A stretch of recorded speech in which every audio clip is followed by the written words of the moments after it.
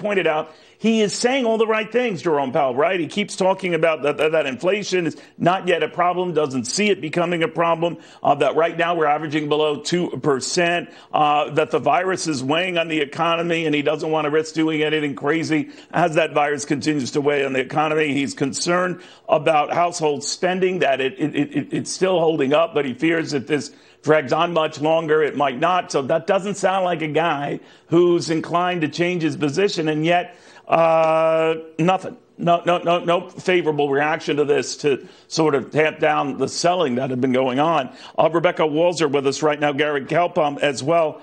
Gary, that's weird. We don't normally see that. It's very clear that if you think about it, Powell came into the middle of this sell-off, particularly the NASDAQ route, particularly Tesla now in bear market territory, presumably to say all the right things to calm people down. They're not calmed down. What do you make of that? Well, he's saying the same things he's been saying over and over again. And what you've seen over the last few days, Neil, I think a bunch of bubbles have popped. You saw it in GameStop. You're seeing it in the SPACs. You're seeing in penny stocks that went up 500% that are now being cut in half. And when the market wants to go down, it just wants to go down. But I have to tell you, he mentioned something. There isn't any inflation. Well, if you get a chart of lumber and copper and aluminum and nickel and Beanie Babies and everything else under the sun, they are a moonshot right now for everything, and that is a cost to the economy and potential hurt for the economy. And I will promise you, those prices will be passed on. That is the definition of inflation, yet he looks in the camera and says he doesn't see any inflation. I'm not so sure that's good for markets when the market's saying one thing and he's saying another. The Beanie Baby thing is what worries me the most. But Rebecca, I'm wondering, I think he does see inflation a little bit, and he might be thinking about it a little bit, but he's not going to panic or certainly let on that he's panicking.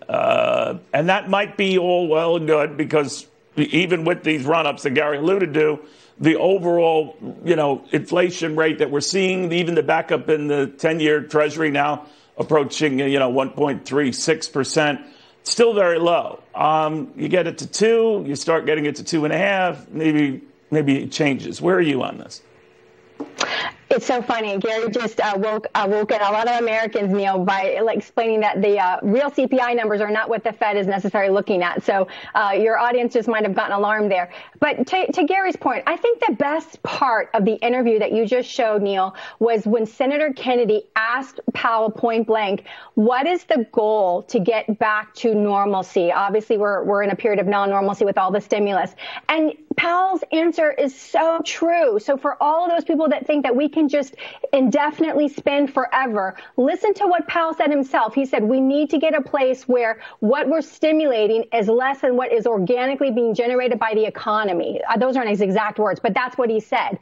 And that's the point, Neil. I hope this administration is listening to their own federal chairman. What we're saying is reopen the economy, get this economy going again organically, because the stimulation cannot last indefinitely. For all those people that think it can, it can't. And Gary's right. We are seeing price hikes. We are seeing that in gasoline. We are seeing this affecting our pockets. So when we hear the Fed say no true inflation, and I agree with your point, Neil, we're really not hyperinflation. We're not in hyperinflation, but we see the cracks, and we've got to deal with that. And that's to Powell's point. He said we've got to get organic economy going back again.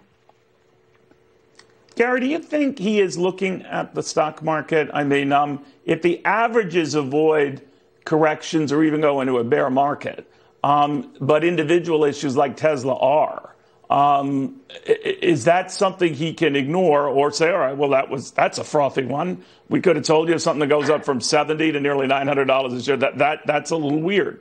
So he's not venturing that right now, as far as I know, but that he has some cover saying these are unique issues to unique stocks, but the average is by and large holding up pretty well. What do you think?